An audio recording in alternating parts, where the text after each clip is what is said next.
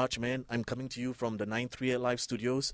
With me right now, my guest, he has got a couple of nicknames. He's been known as the Guru of Greatness, the Shaman of Sexay, but we know him today as John Morrison. John, welcome to Singapore. What's up, Singapore? It's great to be here. How's your stay in Singapore been so far? So far, it's been short, but it's been great. Really impressed with the skyline, the buildings, and the amount of trees in Singapore. It's a lot different from New York or Tokyo in that regard. It's really cool. It makes it seem a lot more green, a lot more Clean and green. Clean, yeah. Ooh, clean and green. Yeah, that's the catchphrase. Yeah, Clean and green. I like that. You're presently injured at the moment. Can you sort of? Are you injured? Yes. Yeah. I am presently injured at the moment. I basically suffered like a minor ruptured disc in my neck and compressed vertebra at the hands of R-Truth, who doesn't like Singapore, by the way, and who is not clean or green. But I had a surgery on my neck about 7 weeks ago to repair the herniation and remove a bone spur to make room for the nerve going to control my right arm.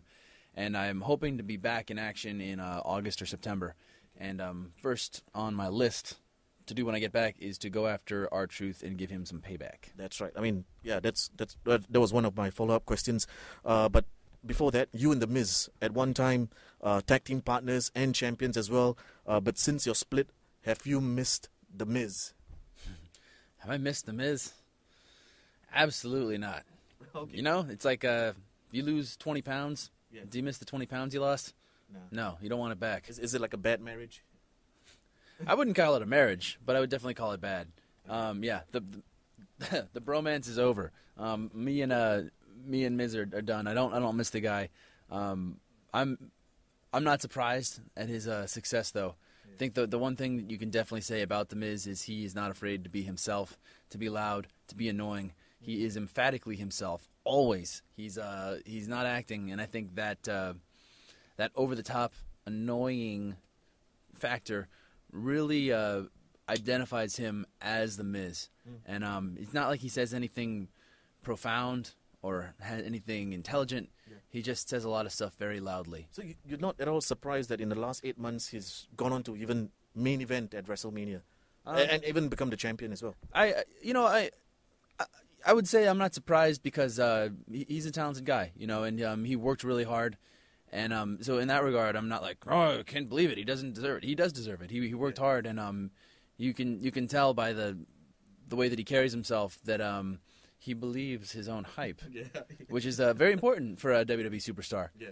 And so I'm not surprised. I am actually kind of proud of him in a strange way. Not that I would want to ever say that to his face or hang out with him, but he did good for himself. Now, you have an arsenal of technical moves, and in the last, I think, 8 or 9 months, you sort of displayed a whole new array of acrobatic moves. I believe you're a strong supporter of parkour, and that move that you did in the Royal Rumble, where you actually jumped, and then it was like a cat-like grip against. Jump. Yeah. That's one for the history books. What sort of got you the inspiration and the desire to sort of raise the ante, so to speak, in terms of your arsenal? I think it's exactly right when you said parkour. I've been practicing parkour for the last 3 years now, and it's really cool. It's just like anything else. The more you do it, the better you get at it. And I never thought that I would get to be really advanced at parkour, but as I keep training and I keep pushing myself, I keep thinking like, I'll never be able to do that, and then I do it. I'll never be able to do that next thing, and then I can do the next thing. So just continually pushing the limit, continually trying to improve my arsenal, and get better for the WWE Universe is what has inspired the new arsenal of moves. And it's largely thanks to parkour. Outstanding. You've won the ECW heavyweight title. When can we hope to see you as the WWE champion?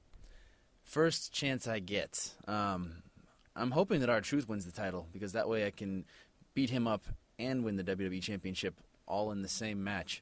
But when I get back to full-time, my sights are going to be set on R-Truth, and then after that, the WWE Championship. Now, of course, the WWE Universe is rocked by the news from Monday Night Raw regarding CM Punk's announcement that he plans to leave on July the 17th. Do you think it's another one of his mind games, or is he truly telling the truth that he's leaving the WWE for good in a month from now? Wow, with CM Punk, it's so hard to tell because he is the the master of the mind game, and he's always playing some kind of angle. And I would wager that he might have been using his leaving to get like some sort of championship match, and hope we'll see how if that turns out. Yeah, and he see, it works, you know, and if he wins the championship, I doubt that he leaves. Right. So it's really interesting to see the moves that people make and how they work. And CM Punk is always one that's thought outside the lines, and I think it's paid off for him in this time. You've indicated that Randy Macho Man Savage was one of your favorite wrestlers of all time. How do you feel about his recent passing? Ooh yeah! Give me one. Ooh yeah! Ooh yeah! That's a good one, Raj. You've been practicing that, right? Yeah. Everybody has a ooh yeah Macho Man. Everyone's got a good Macho Man impression because the guy was so iconic. You know, man. When I was a kid, I did that. Snap it to a Slim Jim. Everybody, knows Macho Man. What a great entertainer. And I was really upset to hear that he passed. I never really got the chance to sit down and talk to him. And I know that him and I are featured in the WWE All-Stars game. Right, yeah. In the fantasy combat mode for the most charisma. And I cut all these promos on Macho Man about how I had more charisma than him and how how Bonesaw McGraw was a crappy career move and all this stuff. And I kind of wanted to sit down and laugh with him about it at some point, and I never got the chance to, which is really bummed me out. But yeah, it's too bad. Great performer, great memories. Everybody loved Macho Man, and it's sad to see him go. John, last question. If you had a dream match, any wrestler from any generation, who would it be and why? Any wrestler from any generation. Man, I think I think it would be Shawn Michaels because when I was a little kid, I liked Warrior and Hogan, and then I kind of grew up a little bit and realized, those guys are cool, but they're not as talented in the ring as Shawn Michaels. And Shawn Michaels became my inspiration and one of the main reasons that I got into the WWE. So, man, if I could have any one matchup, it would be Shawn Michaels coming out of retirement at next year's WrestleMania. Shawn Michaels versus John Morrison with Jackie Chan as the special guest referee. Oh, John, we wish you the very best in your WWE career, and we hope that you and the guys will come down to Singapore. The Singapore fans miss you, man. We all want to. We've all been talking about coming to Singapore. The only person that doesn't want to come here is The Miz because he doesn't like it here. I don't know. But he's weird. Yeah. Like I said before, I don't miss the guy. But I hope so, too. We love Singapore. Clean and green. Hopefully we can come back on the scene. Outstanding. And that was the Shaman of Sexay, John Morrison.